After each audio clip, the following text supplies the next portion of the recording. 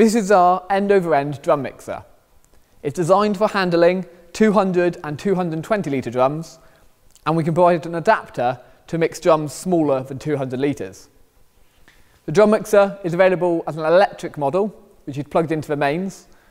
Alternatively, we can supply it pneumatic hydraulic, and this model can be certified for use in an ATEX area. We can use our 3 different depalletizer models for lifting drums off the ground or from a pallet, and then we can use them to load the drums into the mixer. The mixer has a number of safety features. We cannot rotate this drum and we cannot mix it until the gates are closed. We also have on the control panel a number of different features, such as a digital timer, so we can have a time duration of a mix, and we also have the standard sort of emergency stops and speed controls. We can set the speed between 2 and 7 RPM and vary the rotation of a mixer, and we can also offer a 10 RPM model for lighter drums. We've got our DTP04 depalletizer. We're going to take the red drum and load it into the drum mixer. The lifter has a side shift arrangement, so we can slide the lifter depending on where the drum is positioned on the pallet. Move it forward.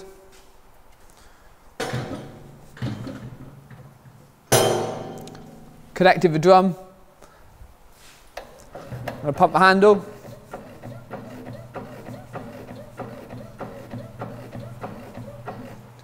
And we're going to reposition it.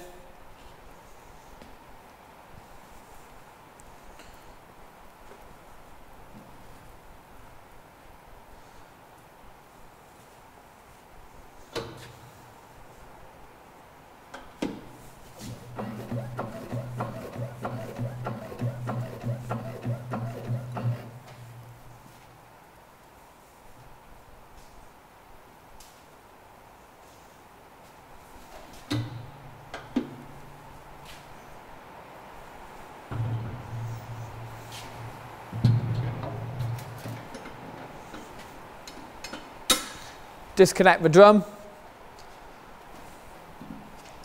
and move the unit away.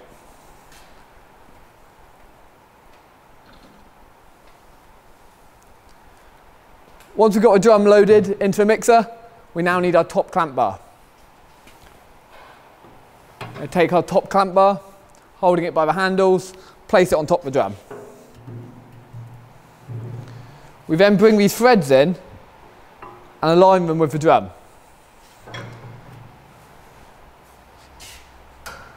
And use our tool to clamp down the drum and secure it in place. Using our T-bar, we clamp down the drum using these nuts. We want to tighten them evenly on both sides.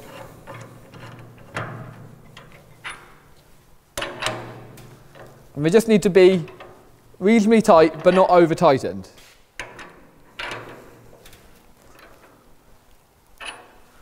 Once they're tightened, we can close the gates and begin mixing our drum.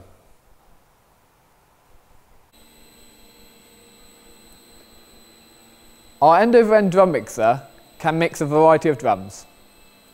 We can mix tight head steel drums, 200 litre, open top steel drums of 200 litres, tapered plastic drums, cardboard or fibreboard drums, Mauser drums, L-ring plastic drums, and small drums using our small drum adapter.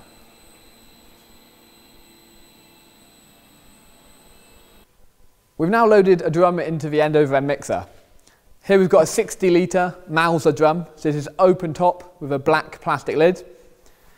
Once we've loaded it into the mixer, we take our small drum adapter. Now what we do is we adjust the height of this crossbeam so that it sits on top of the drum. We'll lift it up, place it down. This top crossbeam is sitting on the top face of this drum. And you can see low down, these alignment pins have some room which allows this to compress down. This space here is where our top clamp bar goes. So I'm going to take our top crossbar, using the handles, place it on top of a small drum adapter. We then have these screws, one on the left, one on the right. Holding the bar, we lift up the screw and drop it into place. We then do the same on the right hand side. If needs be, we can loosen these screws so they've got more slack. Taking our tool here, we then tighten down the screws. As soon as tension comes on the screws, we want to do both sides equally.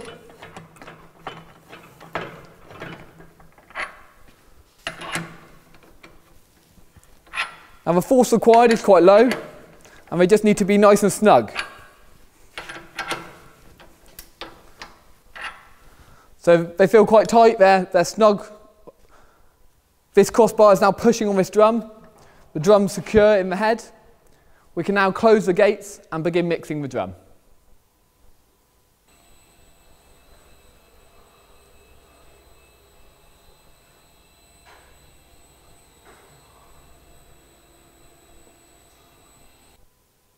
We're now looking at the control panel on the electric-powered end-over-end drum mixer. In the centre, we have an emergency stop button. Press this down to stop all functions. The disabled light will illuminate. Rotate the emergency stop clockwise to reset the system. Here it is showing that the mains power is on. Here is the mix timer, currently set at 10 minutes. To adjust the timer, press the set button, increase the number of minutes, and press the set button again. It is now set to mix for 15 minutes. Here we have our speed adjustment dial. We can adjust the speed from 1 to 7 RPM. Here we have our start and stop button. Press start to begin rotation, and press stop to stop the rotation. The rotation light will illuminate when mixing. To return the drum to the vertical position, press this docking button. The docking light will illuminate and the drum will return to the vertical position.